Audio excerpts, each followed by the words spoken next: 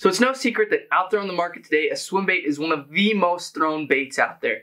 But don't you get tired of rigging it the exact same way on the same jig head that you throw every single time and getting it stuck in rock piles or getting it stuck on logs that we all do every time we throw it? Well, today I want to break down some of my favorite ways that I rig it that I think is going to surprise you and help you lose less swim baits, because as we all know, these things get expensive.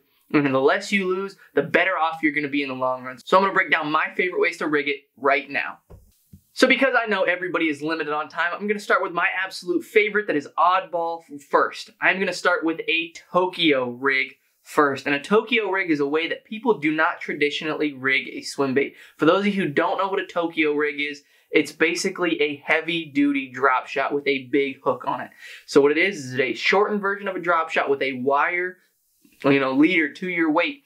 And the way you rig that is you can put your favorite EWG hook on there and you can Texas rig this bait. So what this does is this allows you to Texas rig your bait and throw this thing in all types of situations. And where this really shines is when you're offshore fishing a swim bait, because as we all know, firing up a group of fish offshore with a swim bait can be a phenomenal way to catch a lot of fish, catch big fish, and strictly just catch fish in general. Swim bait is known for catching numbers and size of fish both alike. So what this does is with this Texas rig and with the weight on the bottom, what it allows you to do is fish this through all different types of cover, because when you're fishing offshore, you never know what you're going to run into. There could be shopping carts out there could be laydowns, there could be rock piles. Sometimes you just don't know. And when you're fishing a swim bait on the bottom, when those fish typically are on the bottom, if you're fishing a traditional style head, what ends up happening? You throw it out there, it hits the bottom, and you go to reel it up, you try to hop it off the bottom, and it gets stuck right away.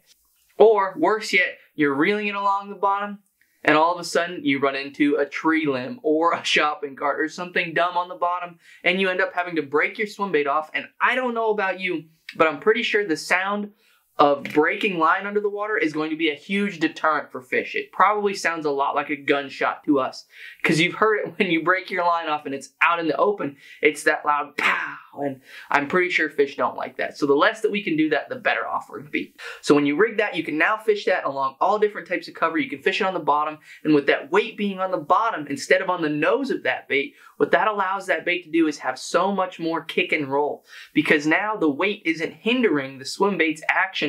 What it's doing is it's separate from the swim bait, so now the swim bait can do its own thing and really act as natural as physically possible. So that is just a great option that people do not ever try when you're trying to throw a swim bait. So that is tip number one on how I like to rig a swim bait. Let's dive into tip number two. So before I forget, guys, for those of you guys that are new on the channel, don't be afraid to hit that subscribe button and follow along with all the new videos I have coming out every week. But let's get back in the way I rig it, number two. So the second way that I like to rig this bait that people do not think about is a great finesse way to rig it. The way I like to do it is I nose hook it on a drop shot. And for those of you who don't really ever do this, what this does is that's the same thing that a Tokyo rig does. It gives you that finesse action where that bait has all the movement that it is made to have. Literally, you can't get any more movement than you have rigging it like this. But what this allows me to do is fish smaller swim baits like a 2.8 to a 3.3, and I can fish them for smallmouth or schooling fish offshore in a way that is super, super finesse style. I can fish it on 7-pound line with a drop shot weight below it, and I can just drag that nice and slow. So for those of you guys that love to smallmouth fish or fish offshore in areas where you're trying to find these fish, instead of having to throw a drop shot out there or use heavier line on a swim bait and shake it or reel those swim baits down deep where you're having to worry about your line size, you can now do it in a finesse way that enables you to fish those small swim baits deep without having to throw a big weight on the jig head of those. So now I can just put a 1/2 ounce drop shot weight on there, rig it just like that, and I can fish those swim baits super deep in a way that those fish have probably never seen it before. I use this all the time up on the Great Lakes when those fish are out deeper to cover water. So this way I can throw it out there and just drag it along the bottom, and this way you know you're on bottom because you can feel your weight dragging on the bottom, but you know exactly where your swim bait is, so you don't ever have to guess on where your bait is. So this just allows me to be so much more efficient at covering water in these finesse applications using these smaller swim baits and getting the most out of those swim baits. So the third way that I want to talk about is something that works great during the spawn. Everybody loves to throw a swim bait during the spawn, but a lot of times you get those fish that slap at it and that big hook on top sometimes just doesn't get them. So what I want to do is I want to show you how to make a traditional swim bait a line through swim bait. All you have to do is go raid your mom's sewing cabinet, get a couple of sewing needles, and right now I have one with a ball on the end, because what that allows me to do is I can tie my line around the end of that pin. So once I've tied my line around the end of that pin, all I have to do is take my swim bait, insert my pin directly center of the nose of that swim bait, run it down through to where I want it to come out on the bottom side, and now all I have to do is pull that line down through that swim bait. So once I've done that, I can tie my favorite treble hook on there, which allows me to throw the baits with the gear that I like instead of having to rely on somebody else's hooks. And now I can make my favorite swim baits a line through swim bait. So you can do this with Kitech 3.3s, you can do this with Z-Man Diesel minnows, you can do this with all of your favorite small swim baits. And instead of having to go look for one, you can just make your own. So this allows you to make them on the fly. And you might ask, why would I want to make it a line through swim bait? It's a great question.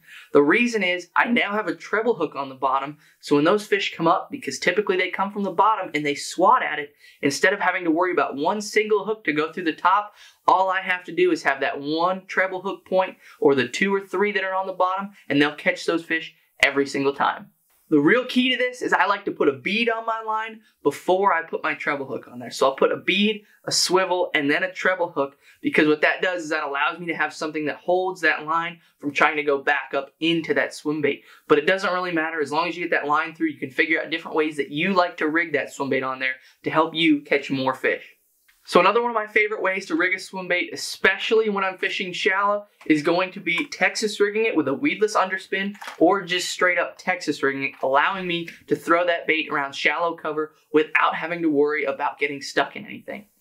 A lot of the weedless underspins come with a screw lock on the front of that hook, which allows me to just screw it into the front of that bait, so that way I don't have to actually rig it. All I have to do is screw it into the nose of that bait, which gives me the most holding power on that swim bait, and this way I can fish it super weedless around anything up shallow.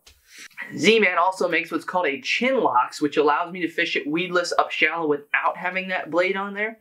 So this way, if I'm fishing down around the spawn and I want to get those baits up super shallow, or even in the summertime or when the shad spawn is going on, a lot of times those fish will get up into that grass, and a really good way to target them when those fish have seen a lot of baits, if you're in crystal clear water, is using a swim bait. So using this different technique to get it up into the areas where those fish are at can be critical to having a great day on the water.